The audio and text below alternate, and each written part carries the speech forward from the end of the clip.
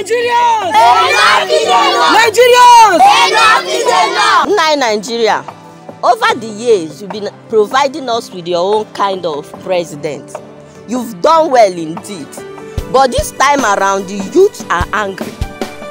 We need a young, vibrant man, intelligent, someone with good reputation.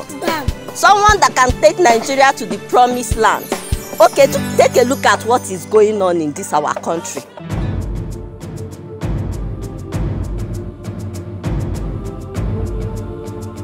My president, what should I do? Correct this Gary.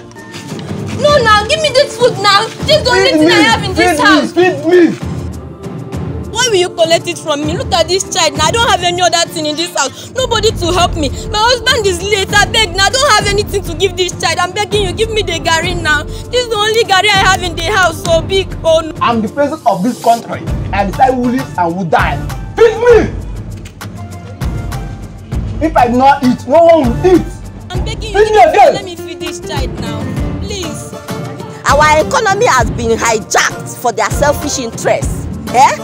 Fuel is nowhere to be found. Our own naira, we use naira now to buy naira. It's no more naira to dollar. It's now naira to naira. Hunger everywhere. People are dying. Our heroes are falling. Enough is enough. It's either you provide for us somebody that can take this country to the promised land, or we collapse this country. We pull it down. Let it fail once.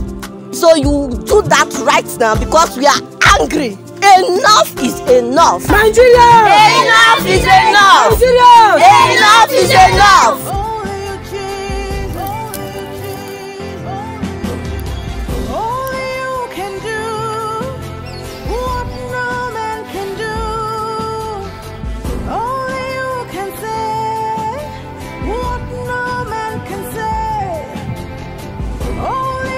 I come to you to seek the right answer. I believe in you.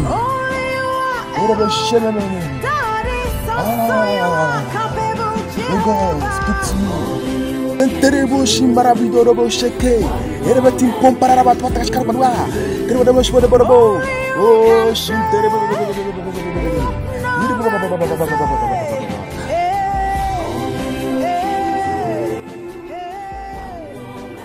Nigeria, my sons.